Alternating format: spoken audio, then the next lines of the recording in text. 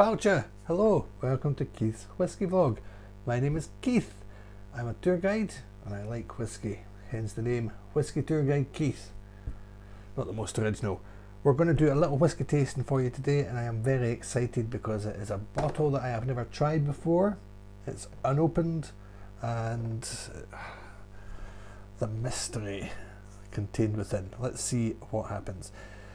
Not sure if you're familiar with this whisky. It's not actually from a distillery. It is called Finlaggan, so there's no such thing as the Finlaggan distillery, but Finlaggan is a little place on the island of Islay. So this is a whisky that comes from Islay. It is distilled on Islay, but it's a mystery distillery. Just adds to the excitement. They have a few, it's a private company that have a few different Finlaggan. Finlaggan's like the masthead, the banner, if you like, the brand name. And they've got quite a few different types of whiskies. Finlaggan Old Reserve, Finlaggan Port Cask, Red Wine Cask. So this is the Finlaggan Red Wine Cask that we're going to be tasting today. So I'll read you what it says on the bottle. There's quite a good bit of history on the box on this one. Look at the colour of this as well. Cannot wait to try it. It's red wine cask matured, hence the dark colour. And let's see if I use my t-shirt, I'm not sure, but cannot wait. So what do they say? Finlaggan Islay single malt. So you know it comes from Islay, you know it's single malt. It's the 3 words you need. It's all you need in my humble opinion. Other opinions are available. Red wine cask matured. There is no age statement, so who knows how old it is. It's going to be between 5 and 10 years old, but I wouldn't suspect to be much more than that. And it comes in at a lovely 46%. So I'm expecting a little bit of a presence in my mouth. Although there is no distillery at Finlaggan Castle, this ancient home of the Lord of the Isles lends its name to one of the island's finest malt whiskies. When has anybody ever said in the bottle that we use average casks, or it's one of the most average malt whiskies from the island? Of course it's the finest.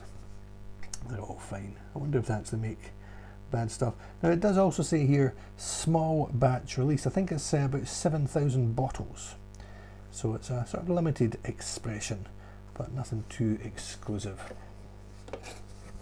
So some of the advertising stuff, and as I say, this is quite a decent little bit of history. As a tour guide, you're always looking for little snippets here and there. Nothing too in-depth, but this will do nicely. So, specially selected Peaty Islay Finlaggan Islay single malt. On the island of Islay lies Loch Finlaggan. Remember, we're in Scotland. We don't have lakes, we have lochs, Loch Ness, Loch Lomond. So you're not really saying loch properly unless you're spitting all over everything in front of you.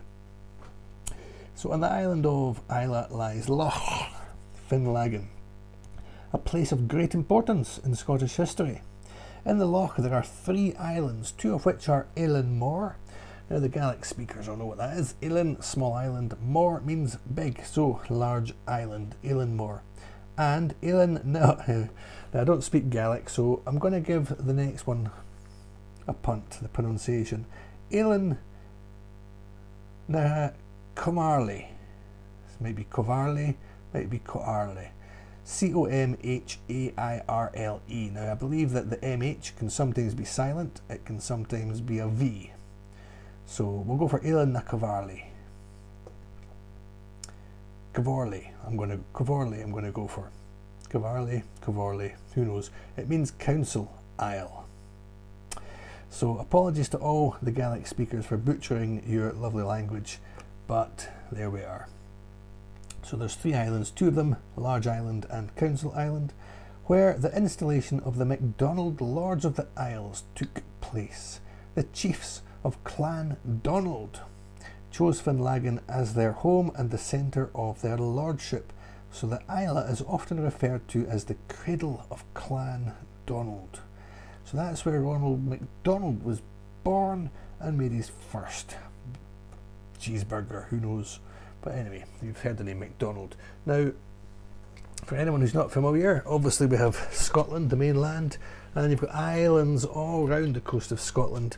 But down here is the island of Islay. and with a trusty whisky tour guide Keith Pointer. In the northeast, not quite the northeast corner, the northeast portion of the island of Islay is Loch Finlaggan. Now the Lord of the Isles controlled most of the islands and some of the mainland as well, a sort of a long sort of slender semicircle you could say of the mainland, but all these islands, they were seafaring, they were probably, in fact almost certainly, descended from the Vikings, so they had their fleets, their galleys, their boats, and they would go all around. So the Lord of the Isles chose his home here on Loch Finlaggan on Islay. The Lord of the Isles ruled the islands and part of the west coast of Scotland during the 13th to the 15th centuries, virtually independent of royal control, until 1493, when the lordship of the Isles fell to James IV of Scotland, and all keen historians will know that was Mary Queen of Scots' old man, James IV. The heir to a strong Gaelic and Norse tradition, the Lord of the Isles, now and again his title in Gaelic coming up, and as I say I don't speak Gaelic, so I'll give it a go. Ri Inch Gal, so Ri I think is royal, Inch island, Gal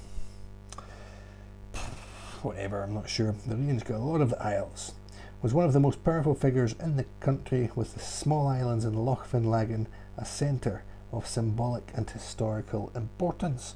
Today a charitable organisation named the Finlaggan Trust maintains the site, and the Vintage Malt Whisky Company Limited is a proud supporter of the trust. The Vintage Malt Whisky Company Limited being the people who produce Islay single malt under the Finlaggan name. Now I've reviewed another Finlaggan, check out the video. It was a port wine limited edition, Fijila, I think it was 2017 if I remember correctly, maybe 2018, I think it's 2017. Check out that video and you'll find out a little bit more about Finlaggan. But you've got the main sort of village, the main sort of castle, the main home on the big island, Eilean Mor, and you've got this island in a loch, on an island, in the sea, so you've got those concentric circles of defence. So quite a clever guy, the Lord of the Isles. Right, let's see what else it says on here, if anything. Yeah, just again that bit, although there's no distillery at Finlaggan Castle, the ancient home of the Lord of the Isles lends its name to one of the island's finest malt whiskies. There's a little picture, you probably can't quite see it on the label there, of Finlaggan Castle. Well worth a little visit if you're ever on Islay. A lovely little spot. Nothing, don't expect too much and you'll be blown away. Now on the back of the bottle it actually gives you some tasting notes. On the nose, delicious sweet peat smoke and red berried fruits. On the palate, smoky bacon and strawberries with plum notes, sea salt and chewy earthy peat. Grape skin tannins, and on the finish, long lingering sweet smoke. Now I believe this is a non-chill filtered whisky, so hopefully we'll get that in the taste as well. I think it mentioned somewhere about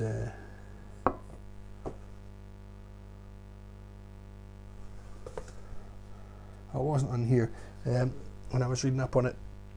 It's produced from hogshead casks. Now hogsheads are about, I think, the second biggest cask. You've got your standard barrels are about 200 litres. The hogsheads are about 250 litres. They were first standardised in an Act of Parliament in 1423. So it wasn't until the late 1400s that whisky really was recorded in Scottish history, but they were using barrels for various things before that, so the hogshead goes back a long way. And the hogsheads that they use for this particular expression were sourced in the Basque country in Spain, the north of Spain. Now if you know anything about the Basques, although they are part of Spain, they've been trying to break away for a long time, very independently minded, and a lot in common. Don't want to get too political, but a lot in common with the people of Scotland in that regard. Okay, now the last thing before we get tasting this, get opening this, Anyone who's been to Islay, you can fly to Islay, but I always recommend you go by boat. Takes a bit of a drive to get there, but there's two boats that basically, you've got one on Islay and one on the mainland, and they both sort of leave at the same time. They cross and they pass, and then it takes about 2 hours, I think, and then they set off again and they pass again. So when you go to Islay, you've got a 1 in 2 chance either of the boats. I think the older of the two boats, from memory, is it the Hebridean Isles? I think Calmac ferries run the ferry service. I think it's the Hebridean Isles. It's a bit older, it's a bit smaller, but the better of the two boats, the one you're always hoping for, is the MV Finlaggan. So it's named after not the whiskey, but obviously the Lord of the Isles. I've got my trusty chib just in case we need it here, but we'll see if we can get into the whiskey without it.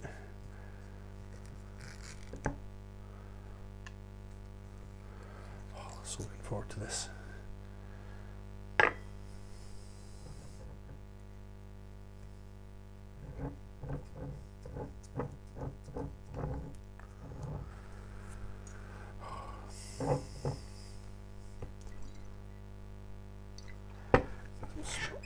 Smell the cork.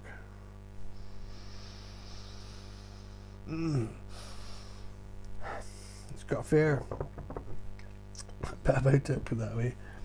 Quite fruity to start with, and a little bit smoky, a little bit sort of malty actually as well. Yeah, have you ever been in a distillery where they do their own floor maltings? It's got a fair amount of that smell about it. Right, let's get it poured.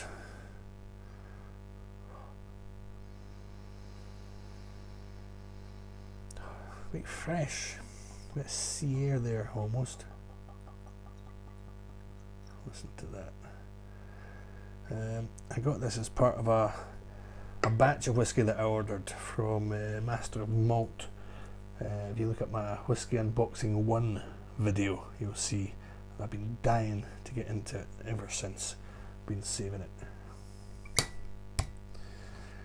Right, we'll get rid of the box. So let's have a little sniff. On the nose, I say quite fruity, quite vibrant. It's like a fruit burst.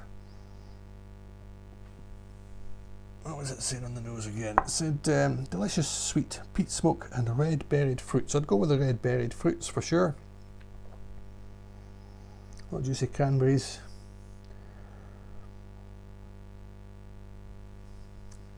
A little bit of peat.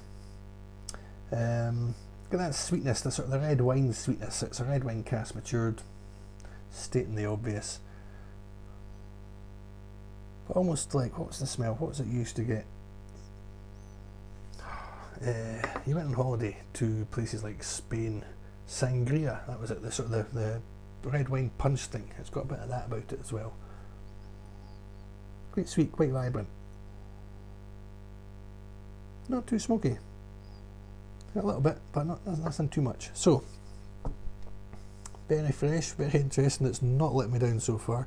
It's like when you know when you go to the cinema and you've got a film that's got good reviews and you're a bit disappointed. It's not the film's fault. You go in with too high expectations. I was a little bit concerned that I might come to this with high expectations and be disappointed. So far, so good.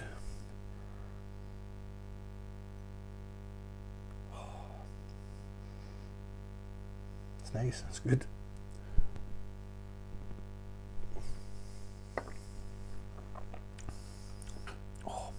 Oh.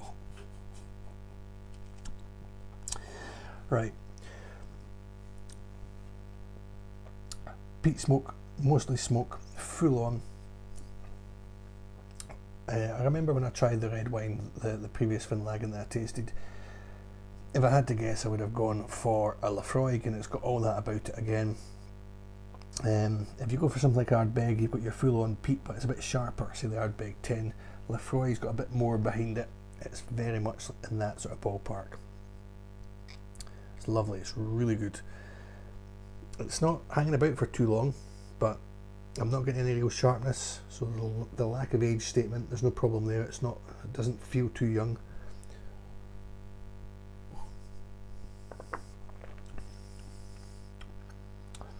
It's so smoky. Almost a sort of smoked meat, that sort of saltiness as well. The classic sawdust swept up from a warehouse floor. So a bit of woodiness, but real peat, earthy, dirty.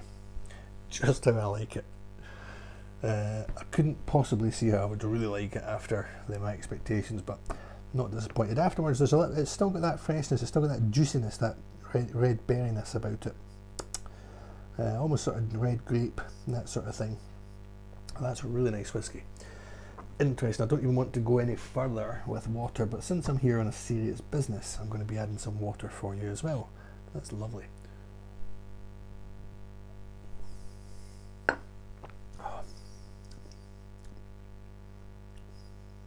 I'll be drinking more of it when the video stops.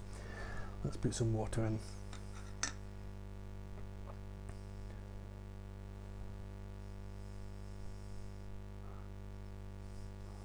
I don't think I'll need much, it's quite strong already.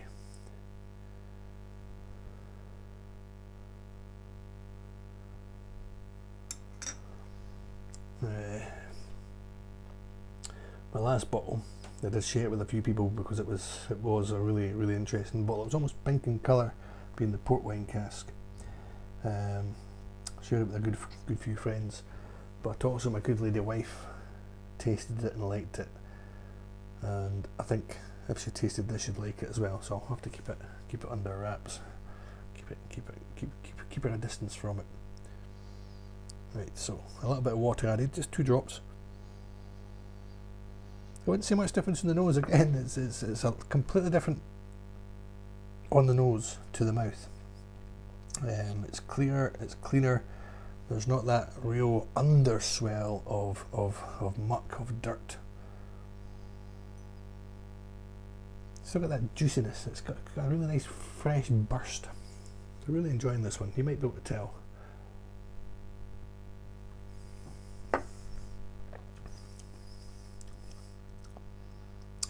Yeah, it's taken a little bit of the edge off. It's opened it out a little bit from the full-on warehouse floorness of the non-water tasting, but it's still there. It's made it a little bit milder. It's made it a little bit more palatable. I wouldn't say any worse, but it'll make it more palatable for people who maybe don't like peaty smoky whiskies. For me, I could take that Islay. I've got a bit of heat now as well, actually. I can feel more heat coming down. Sometimes I like in a lot of Islay whiskies to almost like a dagger down the throat. It's not as bad as that. There's a warmth spreading rather than the heat dagger. So very nice. So for a youngish whiskey, or potentially young whiskey, I'm not sure how old it is. Not bad at all. Okay, beautiful, lovely, excellent. I don't rate my whiskies with an 8.8 or 9.4 or anything like that, but I am not disappointed. I'm very happy, and for what you pay for this, it's around about, I can't even remember exactly, about £37–38, something like that.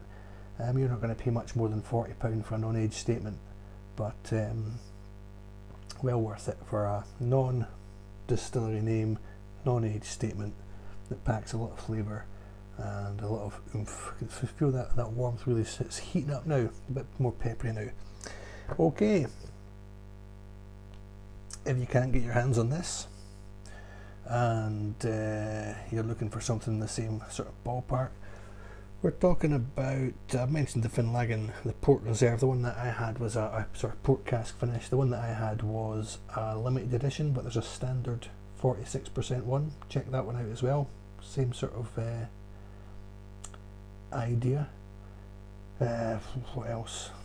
I mentioned Ardbeg earlier and Lafroig, so you're looking at something like the Ardbeg Dark Cove, which is a real sort of peat monster, but a bit of a sherry, a real sort of sherry kick as well.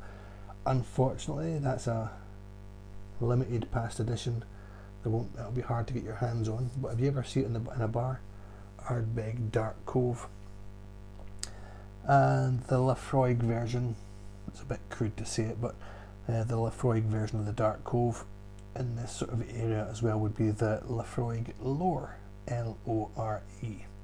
So try the Finlaggan Port Cask matured, the Ardbeg Dark Cove, or the Lafroig lower. If you like it smoky, you like it from Islay, and you like a bit of fruitiness, sherry, port, anything like that, which is that's all my boxes ticked, then you will not be disappointed, I'm sure, with this one. Enjoy. Cheers for now. Slàinte mhath.